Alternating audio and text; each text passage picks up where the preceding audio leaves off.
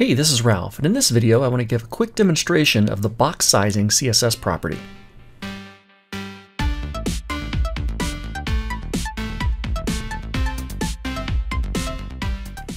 Okay, so I have a blank page set up, and I'm using looks like I'm using Sublime Text today. So what I'm going to do in the body of my page is I'm going to create a couple of divs. One div is simply going to be a regular box.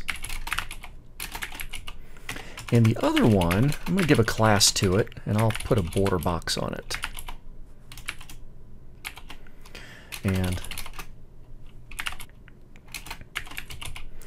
okay, so I want to use the box sizing CSS property with the border box value. So that we can see what this is going to do, let's do a little bit of common formatting with our boxes. And basically both of my divs are going to have a width of 500 pixels and a height of 200 pixels. They're both going to have margin of 50 pixels top and bottom, auto margin left and right, and they're going to have a nice thick border, 25 pixels, solid and red. Yeah, I think that's good for now. Let's save that, head on over to the browser and refresh, and we'll see that we simply have two identical boxes set up. Now I'm going to do something different for this second box. That's my div with border box as its class. I'm going to use the box sizing property. There it is. And I can do content box or I can do border box. Border box is going to be more interesting because when I do border box, Control S to save, head over to the browser and refresh, we can see that this second box seems smaller than the first, even though in theory they should both be 500 pixels wide. This difference can be exaggerated if I give both of my boxes some padding, and I'll do a padding of 25 pixels.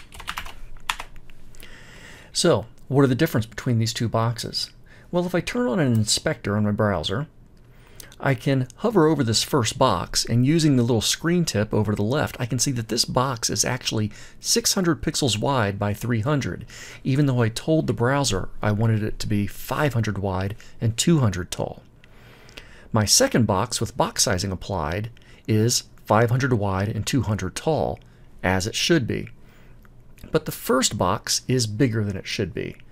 So basically, a regular box that is not using the box sizing property, or a box that's using the content box value of the box sizing property, it will have its content set to the original setting of, let's say, 500 pixels.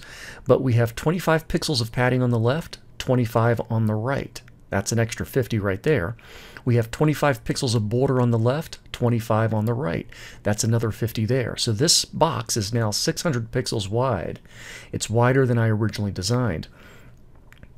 So the box sizing border box declaration, property value combination, is limiting me to 500 pixels, and it's going to ensure that that box is only 500 pixels wide.